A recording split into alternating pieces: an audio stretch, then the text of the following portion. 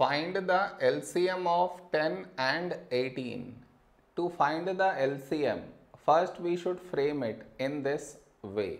See, that is 10 comma 18. This is your step 1. Now you should focus on to the first number, which is 10 here. The last digit 0, so you take 5. When do you get 10 in 5 table? 5 2's 10. Now the other number 18 not divisible by 5, so we write it down as it is. Now here we have 2, 2 is a prime number, so 2 1's 2. The other number 18, when do we get 18 in 2 table? 2 9's 18.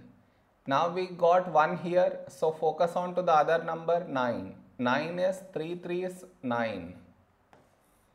Now we have 3, 3 is a prime number, so 3 1's 3. So we got 1 in both the places. So our LCM is the product of these numbers. That is 5 into 2 into 3 into 3. So let us multiply these numbers. 5 into 2 10, into 3 30, into 3 90. So 90 is our LCM.